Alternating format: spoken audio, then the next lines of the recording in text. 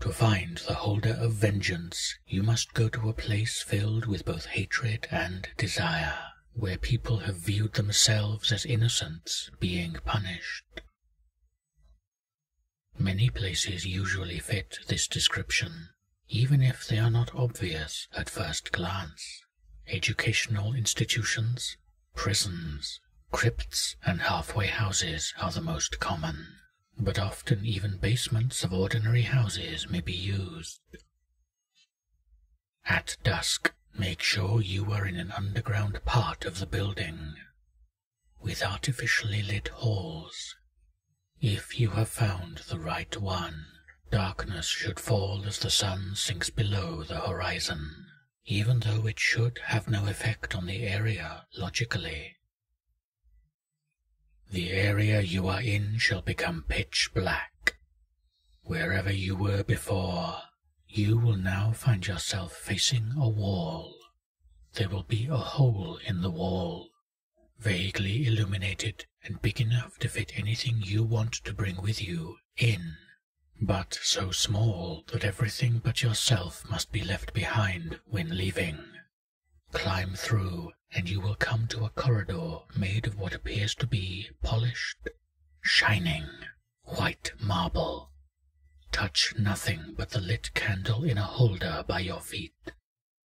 Continue walking until you reach a room empty except for a man sitting at the table. From distance he resembles a skeleton, but as you get closer you notice he is humanoid, albeit faceless, dressed in a black robe made of leather. His skin completely white, and no traces of age is seen on him. His one distinctive feature is his long ginger beard. You must not say a word lest you disturb him. All you may do is hold up your hand, either the right one in greeting or the left in farewell. This is your last chance to leave.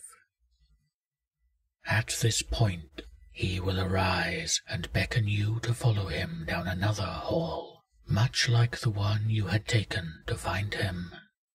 At this point, you will realize that the marble is in fact human bone, skulls to be precise.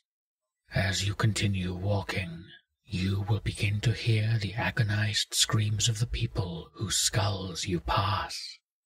Do not dwell on them, or you will be subjected to their torture. The man will lead you to the final room and wait. In here your candle will go out. You will be left in all-consuming darkness. If you say nothing, you will have failed. If you say the wrong sentence, you will have failed. The price of failure is unknown, save for your name being written in the man's book. Instead, you must begin to list punishments.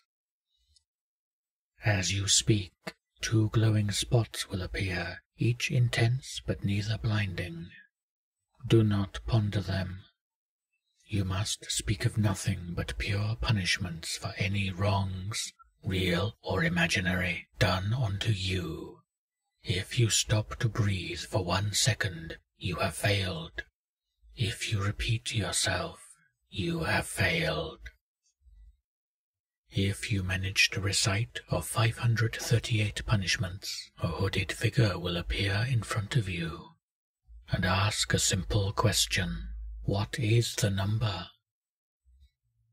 Raise your fist, indicating 0, then turn and run. The corridors will be shorter than you remember, but do not falter. Run out of the building and keep running. Do not slow down or enter any building until daylight. At dawn, look down and you will notice you are holding a mask with the same beard as that of your mysterious guide, but only in black.